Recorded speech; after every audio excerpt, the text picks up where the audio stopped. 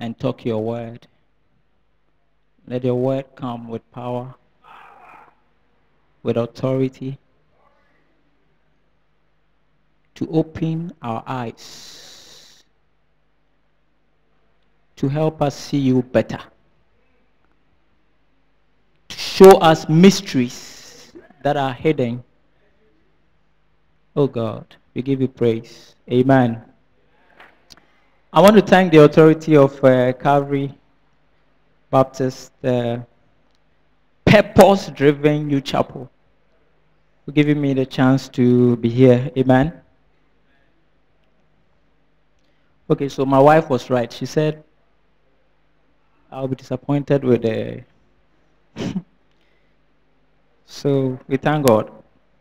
Let's open our Bibles to Ephesians.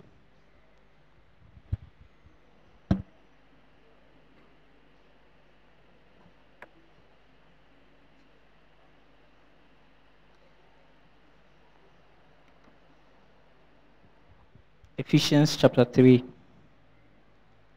verse 14 to 21.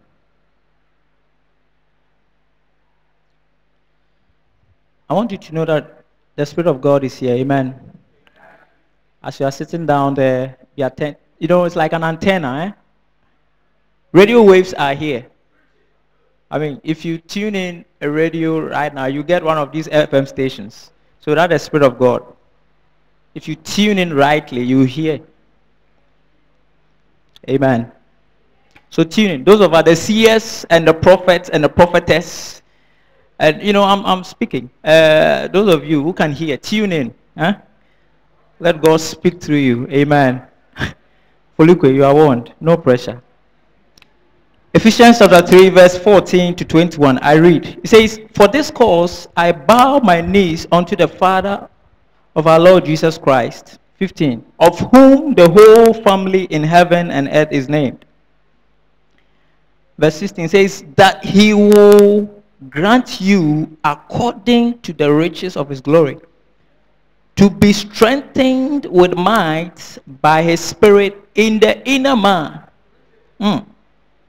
17, "That Christ may dwell in your hearts by faith, that ye, being rooted and grounded in love, may be able to comprehend with all saints what is the breadth, the length, and the depth and height."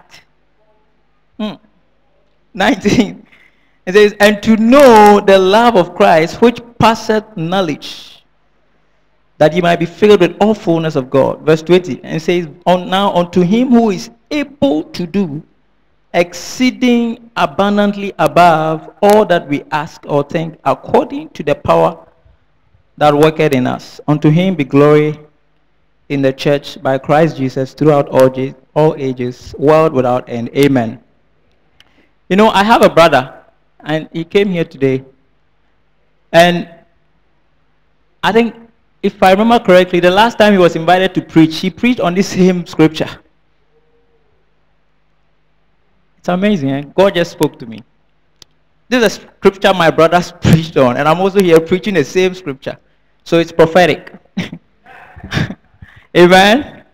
So Paul, let's look at the background, the outline. Can we see the outline? The outline is just simple. I'm just giving a background to the scripture. And then, Paul's prayers, the prayer that Paul prayed, there's one of them. And then I emphasize, each prayer. And then I conclude. Nothing complicated. Very simple. Now, this is not the only prayer. The next slide, please. Okay, yeah, so it's okay. This is not the only prayer, maybe the previous one, that, the Apostle Paul prayed. Essentially, there are like 5 prayers in the New Testament that the Apostle Paul prayed. And then 2 of them are in Ephesians, 1 in Philippians, 1 in Colossians, and 1 in 1 Thessalonians, and another in 2 Thessalonians. So that's it. The next slide, please. And then if we think about these prayers, we realize that Paul must have been a man of prayer. Okay, if you see how he prayed to the churches or for the churches. He must have been a man of prayer. And then thinking about this particular scripture that I read in Ephesians chapter 3, the Bible says that in Deuteronomy chapter 4 verse 2, the King James says, do not add unto the word, nor diminish it. So the fact that the prayer is in the Bible means that it's important. God wanted us to know. That's the point I'm trying to make. I mean, God could have put anything here, but he put this here. So it means that it's important that we know about this prayer. Amen? So then the prayer must be very necessary for us that we know about it. What is it about? You see, the Bible is like, the next slide. I don't know whether the picture will come clearly. It's like a Swiss Army knife. It has everything. When you're going on a camp, it has everything. And then you can, it's a multi-purpose device. You can use it for many things. That's how the Bible is. Okay, let's skip. Can you skip to the next 2 slides? Paul's wishes. Yeah. So the first one says that they will be strengthened with might in the inner man or woman. I made it. These days you cannot say man like that. Eh? So I made it woman. It's not in the Bible like woman, but I put it there. I mean, God understands. When the Bible says man, it just refers to, yeah.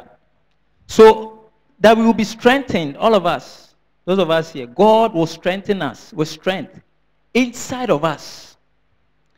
And then the second point is that Christ will dwell in our hearts by faith. That's the verse 17. It says Christ will dwell in your heart by faith. Okay? And then the third point says that the church of Ephesus, they will comprehend and know the love of Christ. See, it's important that you know the love of Christ. The doc was here, Dr. Julia was here and was talking about grace. God has already given him grace, but it's important that you know what it is and then tap into it. There are 2 different things. God giving it is one thing, and you working on it and tapping into it is another thing. It's amazing. God won't come and put the food in your mouth to eat. You have to, see, when he rained manna, what happened? He didn't rain manna inside their shelters. Okay, so then you wake up, oh, tell God has rained manna, let me eat. No, you will have to walk a distance. God has rained food, though, but you have to walk a distance. And even after bringing it, what happens? It doesn't stay overnight. The next day you have to go again. Are you hearing what I'm saying? So the grace of God is given to us, but you have to do something to get it. It doesn't come in your bedroom lying down, oh, God's grace, God's grace. No, it does not happen like that. You see, we have all these kinds of weird preaching going on. If you are not careful, you won't understand the Bible properly. The 4 says that they might be filled with all fullness of God.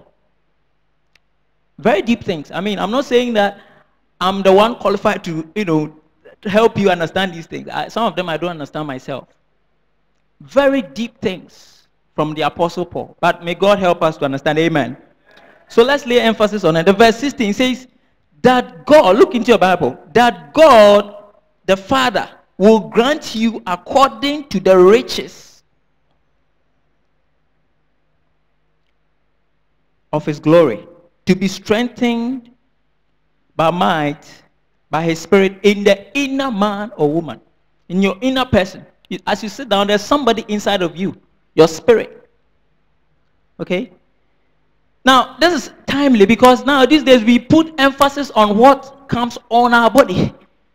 People would prefer to go for a Sunday morning jogging and go and eat a mutu and skip church.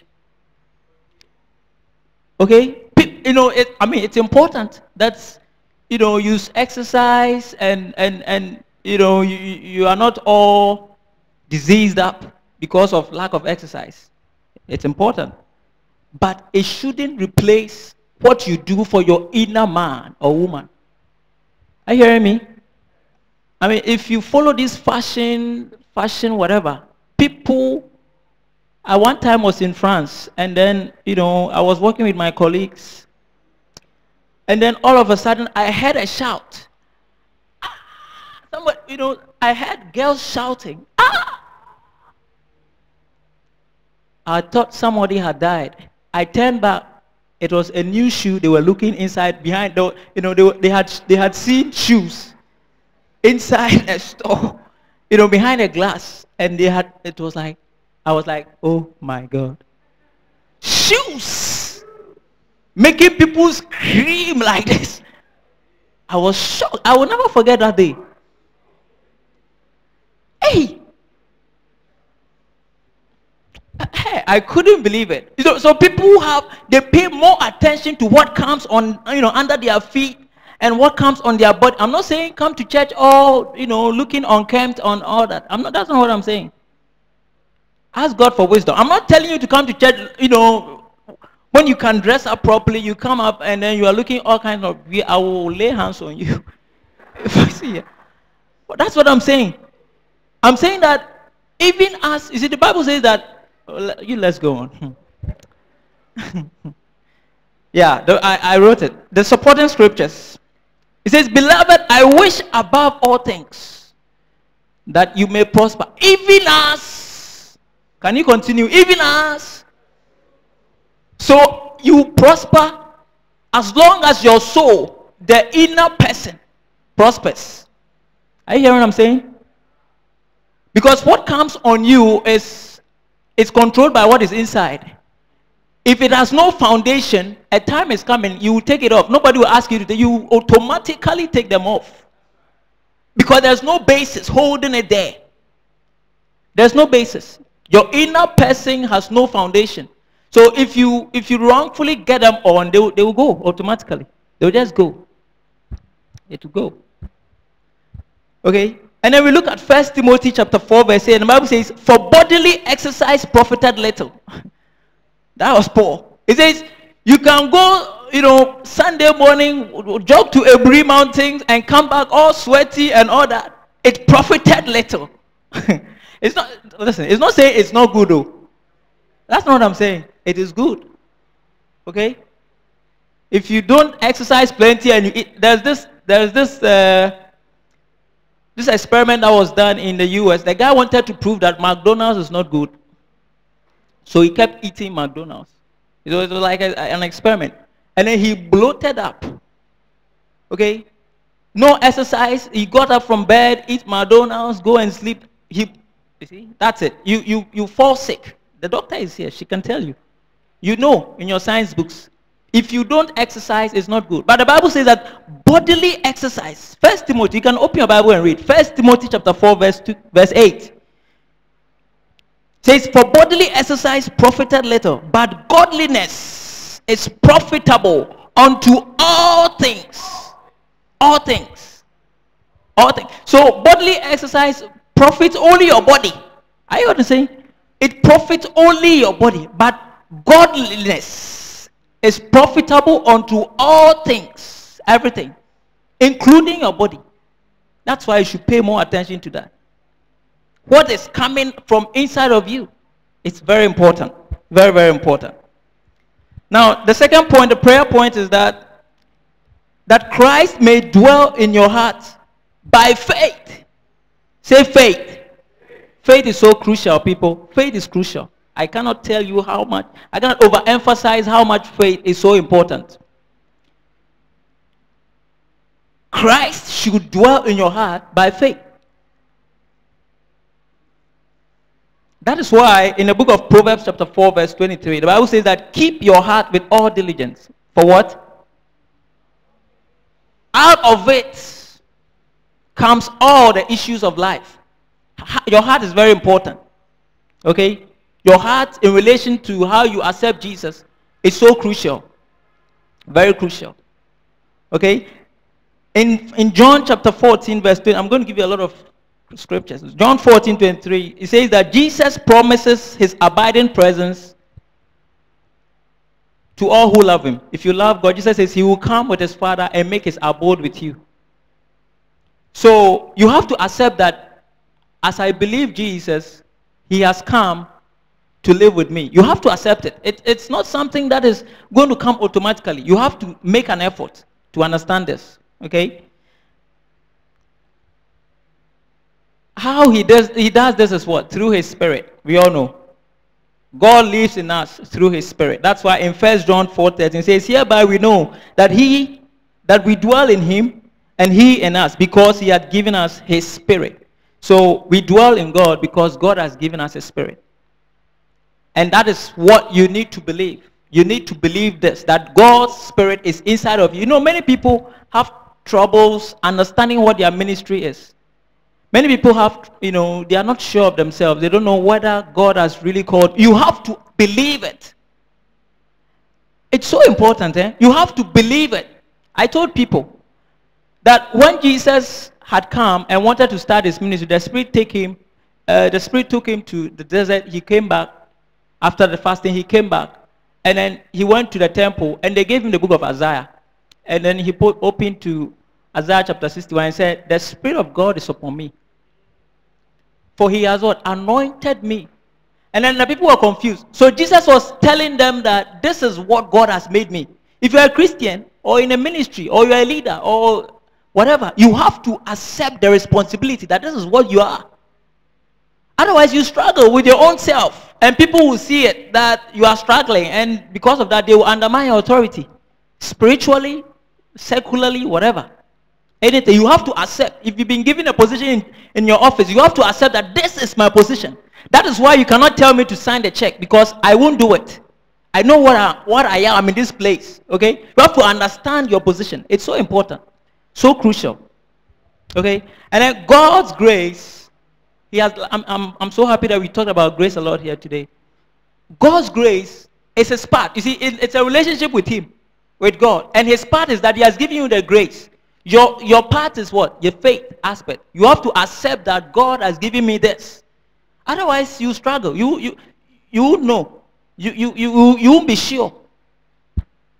So grace is God's part, and faith is your part. Amen. Let's look at how grace is like. It's like this picture. I don't know whether you can see it. It's called a Grace Cafe. You go to a restaurant, and then the waiter or waitress comes up to you with a menu and says that you may order anything that is on the menu. The owner has already paid for it all. That is grace. God's grace. I mean, imagine yourself. You are moving pick or whatever. Now, Jonathan, can you be on your feet and raise your hands? As you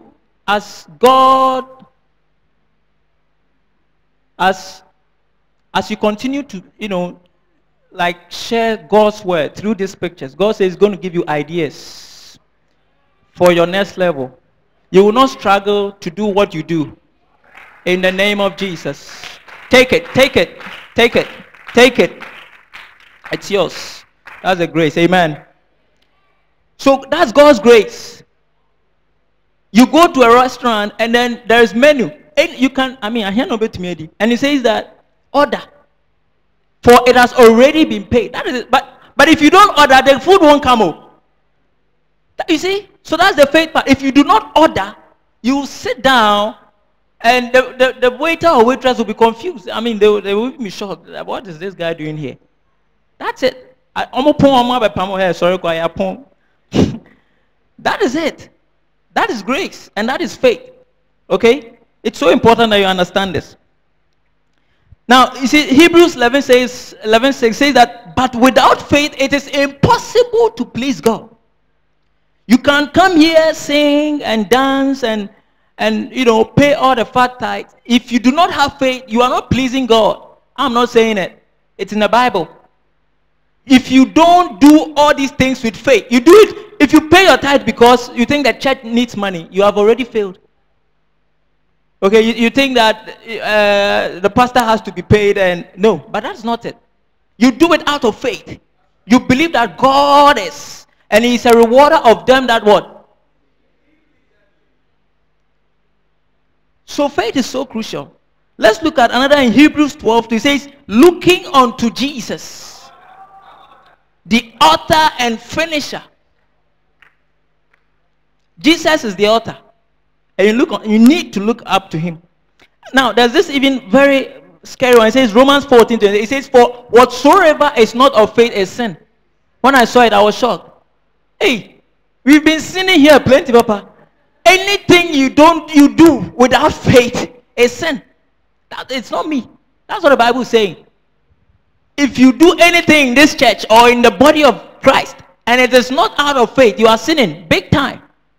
Big time. So faith is very important. Amen.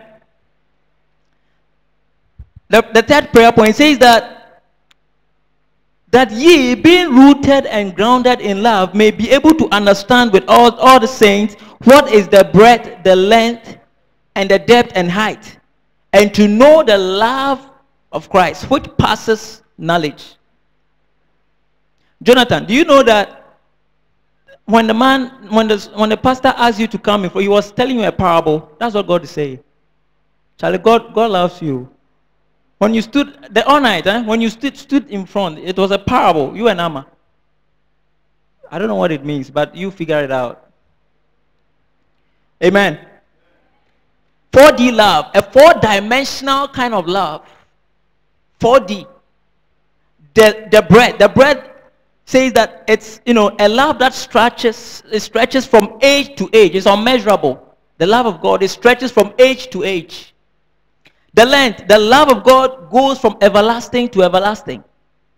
The depth, it says the love goes beyond the deepest pit of hell. Okay, and then the height is the love reaches higher than the heavens. It's infinite. That's the love of God. I don't know what it means. I don't know, but that is the love of God. I believe it by faith. I believe it by faith. I believe it by faith. That phrase is in two parts. And the second one says, to know the love of God, which passes knowledge. Charlie, it's not the kind of love you've been seeing on, what's the name? Marie Cruz and all kinds of weird soap operas. That's not the kind of love the Bible is talking about here. It says it is a kind of love that goes beyond knowledge. But it's contradictory. I mean, if it goes beyond knowledge, why should we know about it? Isn't it amazing? Paul says that we should know the love that goes beyond knowledge. Okay, and then I found this thing in Songs of Songs chapter 8 verse. It says, set me as a seal upon thy heart. Okay, and it goes on and says, as a seal upon thy arm. For love is as strong as death. Do you see why Jesus died on the cross? His love is strong to pull him to the cross. Listen, there have been all kinds of versions of the life of Jesus, and some are trying to say, even now they are saying that, okay, I mean, there's so much blood in it and all that. Let's cut off the blood. I understand that some people are rewriting the Bible and replacing the blood with something liquid, but not the blood. Because it's not nice to talk about blood. But Jesus shed a lot of blood on the cross. Go and do, these days Google. You can go sit behind Google and type how crucifixion was done in the past. It wasn't anything that you would ever wish to do. Because the Bible says that cursed is any man that is put on a tree. If you are on a tree, you are cursed. So you are condemned. You are no more human. Jesus' love was as strong to go to that extent. Are you hearing what I'm saying? His love was as strong to go to that extent. His love was strong. That is why Romans chapter 8 verse 10 says, who shall separate us from the love of Christ? Who? And then I like the King James because it says who. And then after saying who, it goes on to say, shall, confusion or persecution. So all these things are, they've been personified. Confusion has been personified. Okay, and let's read the scripture. I like it. Let's read it. Romans chapter 8, verse 35.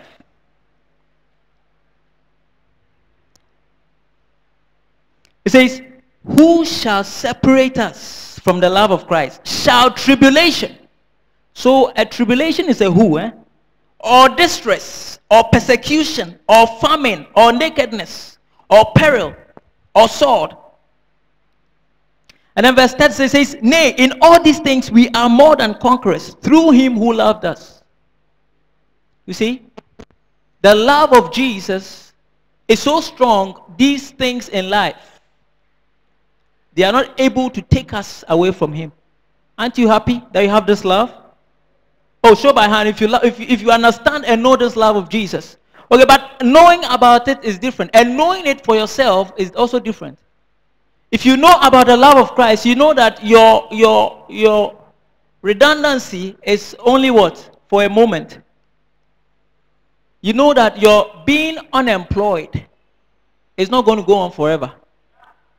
When you know the love of Christ, you know that your sickness is not going to take you to your death. If only you want it. Knowing the love of Christ, you know that nothing can push you away from Christ. His love is so deep. It's so strong. His love is strong. Very strong. Amen. That's why in John 15 verse 30 it says, greater love had no man than this. That what? A man laid down his life for his friends. Jesus' love was greater than all. Amen. So, when I was thinking about it, I realized that there will never be a time in our Christian walk when one can say that I have arrived. I know everything about the love of Christ. I know everything about, I've experienced all the love, the possible ways God can love. You cannot. Because it's a four-dimensional kind of love, I told you earlier. You cannot, there's not going to be a time that, today, dear, this is the last kind of love I've seen from God. God, you are so good. Thank you. It's not going to be like that. It is always going to be something new. I don't know about you, but you see, God has always shown up in ways that I didn't even expect. Weird. I wasn't even expecting God to show up. And then he shows up. Because he loves me. Because of his love. Because of God's love, he shows up. Not because I pay my tithe. Are you hearing what I'm saying? Not because I do all things right. Not because I'm always in his ways. Not because I have not had bad thoughts in my mind ever. The love of God is so strong. God's love is strong. God's love is strong. Amen. But as I'm saying this, you have to exercise faith to understand. If God's love is strong and you do not have faith to know this, it's useless. It's not going to have any impact. Let's see the next picture. Let's see how faith is. Oh, Charlie. My wife was right again. You see, faith is like this. Like you are sitting at the table and then your mom is cooking some turkey or chicken. And then the one looking here, that's Ofulukwe.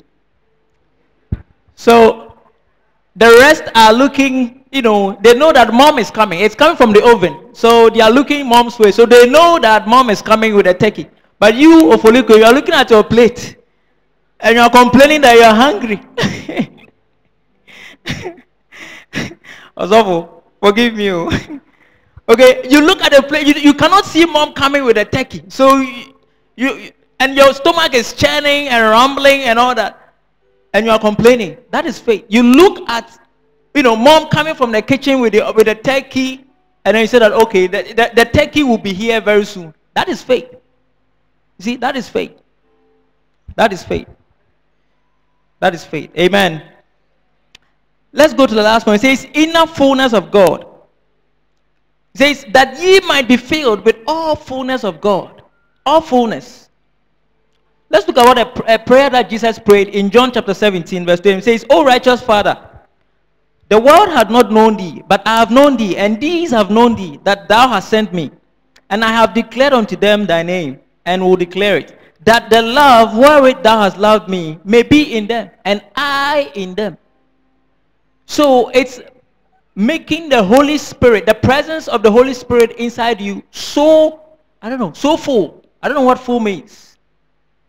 I don't know what full means. The fullness of God coming to a point where you say, I am persuaded. Look at Paul. He says, for I am persuaded. Okay, nothing moves you. Look at the three Hebrew boys. They say, oh king, we are not careful to reply you with this answer, that you can send us into the fire, and the God that we serve will what? Will come and save us. But even if he does not, I like that part.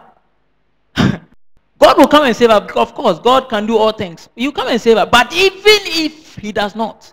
So the fullness of God is not looking at what happens around you. Okay? Like being moved by whether you get a contract or not. It is beyond that. Even if I don't get a contract, God is still God. Even if my mom does not get healed of her disease, God is still God. Even if I do not get a school. Even if. Amen. Another way that the fullness of God comes is like saving us from sin. Look at this picture again.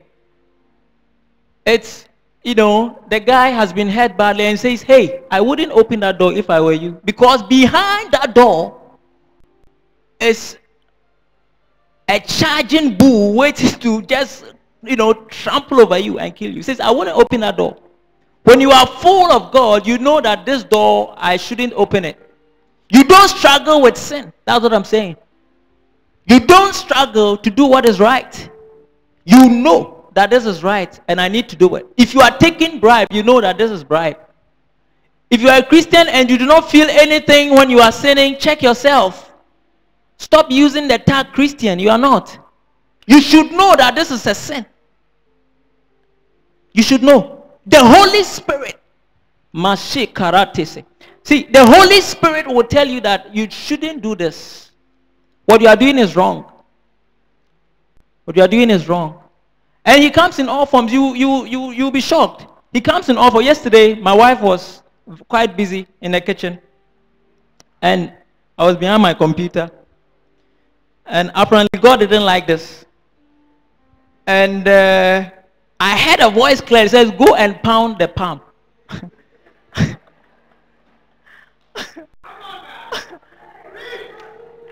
But you know the funny thing, when I told my wife that God says I should come, and says, God says, go and sit down.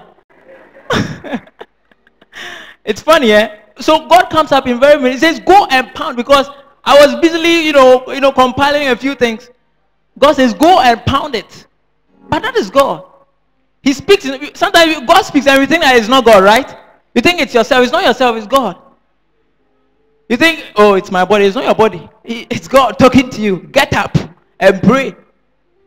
Okay? It's not your body. It's not your body. He talks, and the relationship God has with us, it's amazing. He likes to be part of all our things. It's not some things. It's an amazing relationship. He wants to be part in everything you do. It's strange, eh? God, who is sovereign, who is everything, he wants to be part of your daily life. Everything you do. Everything. So that's it. When you are full of God, that's it. The sin is gone. See, another one. When you are full of God, you know that the name of the Lord is a strong tower. You know where to run to. You see the people down there chasing and looking for your life. You know exactly where you dwell. You see, the Bible says that he that dwelleth in the secret place. Secret place. Secret. You know where you dwell. You are confident that God is with me. You can't do me no harm. You see, that is why you don't pray only when you are traveling to your village and you are in a car praying. You are fearful. God is with you. Okay? You only pray when you think that, I don't know. Some of the excuses people give sometimes is so funny. But when the fullness of God is in you, you know. You know exactly what you are doing. You know where you dwell. In the name of Jesus. Let's look at the last one. See, my preaching is not long. How much time do I have? 5 minutes. Let's look at the last one. The oasis. You know, there's a kingdom of God, and then the world is like a desert. And then the kingdom of God is like, a table that has been set in the middle of a desert. And then he's asking, do you want to join us? You know exactly where God's table is. Amen. Now the last thing that Paul says, he says, now unto him who is able to do exceedingly. Now it means that this prayer that Paul prayed, it is only God that can answer. The fullness of God, what is it? What is it? What is the fullness of God? It is only God that can answer this. So he says, now unto him who is able to do exceedingly abundantly above all things we can ask or think, according to the power that worketh in us. That power is the Holy Spirit. Amen. So according to the Holy Spirit that is in you, unto the church unto him be glory in the church by Christ Jesus. Amen. So that's it. God is able to. I don't know about you, but I yearn for God's presence every day of my life. Even when I feel him, I yearn for more. I yearn for him when I don't feel him. It's not like he's gone, but I don't feel him, and I want to feel him all the time. But sometimes, you don't feel like God is there, but he's still there. I yearn for him all the time. I don't know about you. Close your eyes. We've prayed about grace. The grace of God is here. If you want to know God better, his grace is available. Amen. His grace is available. Talk to God. Talk to God. Talk to God. Talk to God. Say, God, I want to know you more. Say, God, I want to know you more. Say, God, I want to know you more. Le mahashehetetebese. Mandi gradese. Manta baramashi andelemos. Say, God, I want to know you more. Dwell in my heart. Help me to understand your love. Help me to know your ways, so that I can be a Christian who glorifies your name, who pleases you. Not something that I do because people are doing it, or I'm in the midst of some people. Thank you, Jesus. Amen.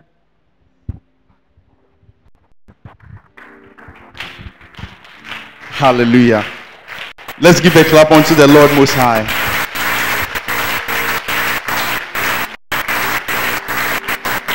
Amen. We want to close our eyes right now. We have heard a lot about grace from Friday at the all night, and right through the service we have heard many things about the grace of God. But this time you just want to close your eyes and meditate on God's grace over your life. How the grace of God is able to locate a man that is condemned, and everybody thinks that this person has gone too far, but the grace of God is able to extend a hand onto the person, and is able to fellowship, is able to reach out to this person and bring him up. Today that same grace is available in this building, and God is knocking at the back of your door. He's saying, open up your heart unto the voice of grace. No matter where you are, there's no place that grace cannot locate you. You are in this place, you are in the house of God, and God is calling out to you. He's saying, open up your heart. I am here for you. He's calling out to you right now. You are here. You haven't accepted Jesus as your Lord and Savior. His voice is coming out to you right now. He's saying, open up your heart. Just give him the chance. Give him a chance right now. If you are here like that, I just want you to lift up your hand. Just lift up your hand. God is calling out to you. He's saying that today I want to dine in your house. I want to be with you today. You have turned down my voice for so long, but today I want to come and fellowship with you. Just lift up your hand. God is calling out to you. His grace is reaching out to you right now. Don't deny the grace. You have made me here on earth. There's nothing greater than these. That's why I love you forevermore. Hallelujah. I want more. Will somebody just be on your feet right now as we worship God and thank God for this grace that is upon our lives? Just lift up your hands and be on your feet right now. Let's just be on our feet as we sing the song. The more I want to know you, Jesus, more of you. Let's sing it one more time. Just one more time. I want more of you. I want more of you, Jesus. The more I know you, the more I want to know you, Jesus. More of you. Shall we pray? Our Father, we thank you this afternoon even for your word that has come unto us. Lord, we thank you for the abundance of your grace in the name of Jesus. We know that had it not been your grace, we would have been dead by now. When the enemy came in like a flood even against our life, Lord, you lifted up a standard. When we fell ill, you were there with us, and by your grace we were able to rise up from our sick beds. When we were crossing the road and the vehicle almost knocked us down, by your grace we were able to escape that accident. And we thank you and we bless you, God, in the name of Jesus. We give you praise for everything that you have done. We say glory be unto your name in the most high. In Jesus' name we pray. Amen.